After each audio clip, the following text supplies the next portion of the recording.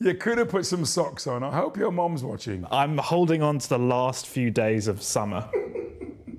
Sir Lenny Henry has been making us laugh since he first stepped up to the mic. At just 16, he won the TV talent show New Faces, making him a star overnight. Here's my most recent poem that I wrote while I was waiting for Joe Bugner to hit me.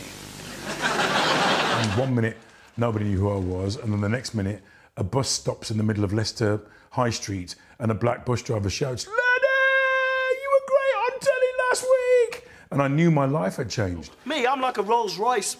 I need lots of fuel before my luxury body can leave the car park and comfortably glide down the motorway of life. Lenny's larger-than-life characters put smiles on faces, but it was meeting his ex-wife Dawn French that helped him make the jump from short-lived sketchwork to long-form crafted comedy.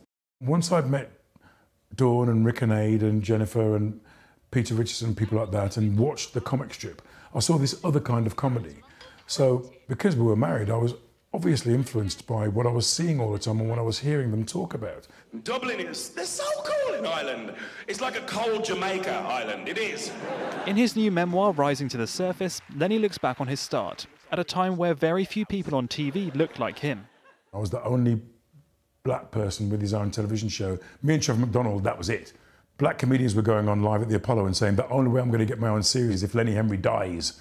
One in, one out, don't rock the boat. Are we in a better place now when it comes to representation? It's to do with throwing yourself at the wall and repeatedly saying this must change.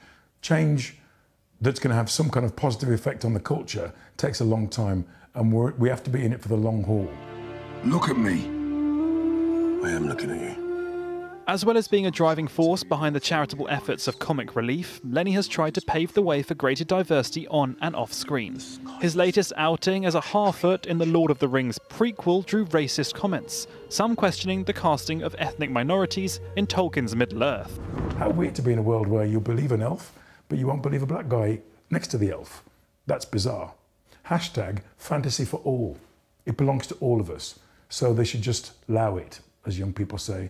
Lenny, thank you so much for your time. Thank you very much. Cheers. I'm wearing the yellow socks today, by the way. See, this is something you should get into. The coloured socks. No, just wearing things on your feet. Rishi Davda, News at 10.